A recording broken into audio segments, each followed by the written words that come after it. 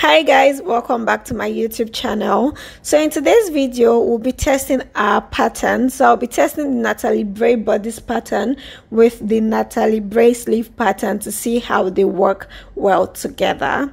So I'm starting by transferring my pattern onto the fabric that I want to use.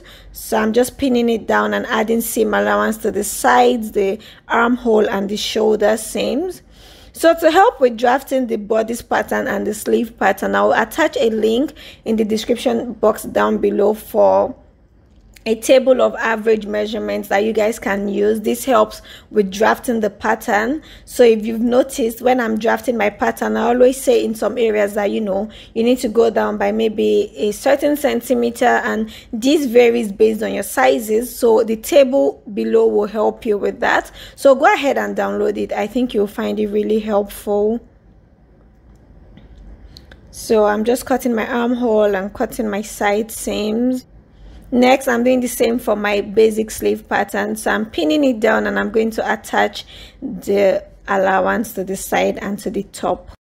Also note that when you draft your bodice pattern, because I just realized I did not mention this in the video about drafting bodice patterns, when you draft your bodice pattern, your armhole measurement should be on average about 12 to 13 centimeter larger than your top arm measurements. But like I mentioned earlier guys, with every pattern drafting method, I think it is important to always try out your pattern on a muslin fabric first before you try it on your main fabric, because our bodies are shaped so differently.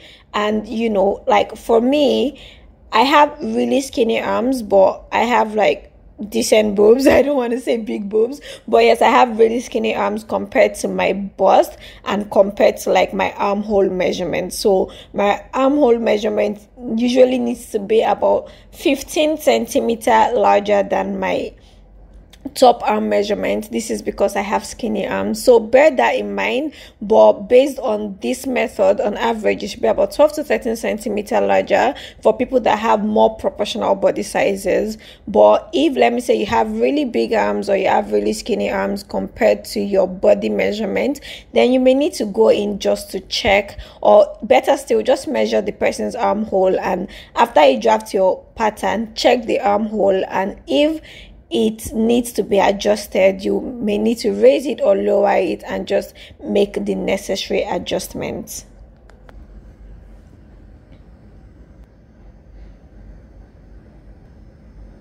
So now I've ironed it and it's time to join the sleeve pattern to the bodice pattern. So in this method, the side seams don't necessarily align. You need to align the top of the sleeve to the top of your body. So the edge, the top T of the sleeve to the shoulder seam of the body. So you start by attaching the back. So that's what I'm just going ahead to do. I'm pinning the top of the sleeve to the top of the body, starting with the back bodice. Just pinning it down.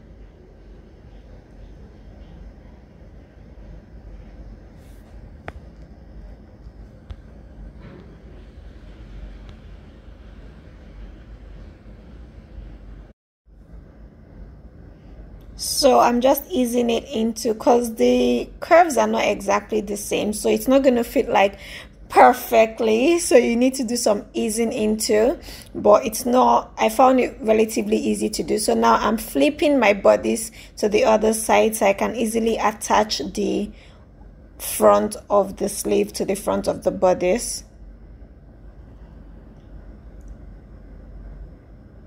So you can see I actually did not fast forward this bit at all, because I wanted you guys to actually see how long it took me to attach everything together. So I found it relatively easy. I did this in like less than 2 minutes, if I remember correctly, or if I timed correctly. Yeah.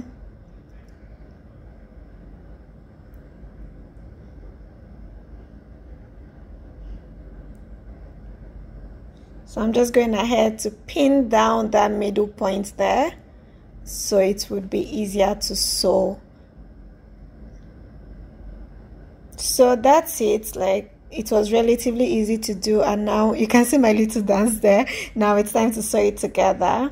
So just take your time while sewing. I made this part a bit faster because I didn't want the video to be unnecessarily long, but yes, it didn't take like so long to attach together. You just need to take your time. It was easy. Once I pinned it down, I found it was really easy to attach the sleeve to the bodice.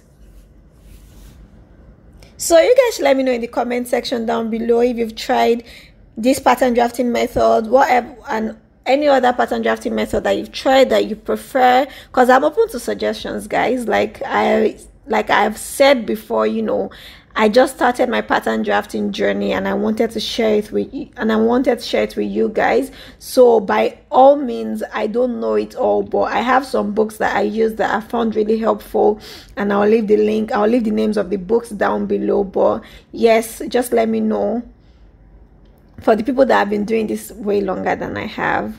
So guys, I'm done joining my bodice to the sleeve. I'm going to wear it now to show you guys, but it's only half. So but yes, I just wanted you guys to see, I wanted us to analyze it together, how, you know, joining the armhole of the sleeve to the armhole of the bodice using the same pattern drafting method, how easy it was going to be. And I think it was really easy joining it together, and I think the fit is really decent. So this is what it looks like, but bear in mind that this is only half of the bodice, so it's not holding properly. But yes, this is the back. Hope you guys can see. You guys should tell me how it looks because I can't see it. But yes, I think it looks really good. I think it fits really well. I think it sits really comfortably. I think the sleeve and the bodice go really well together. So let me know your thoughts in the comment section down below. Let me know if you've tried the Natalie Bray pattern drafting method for either the sleeve or the bodice, or both the bodice and the sleeves. So it's actually really comfortable, and this is the outcome, guys. So that's it for today's video. See you guys in the next video. Bye.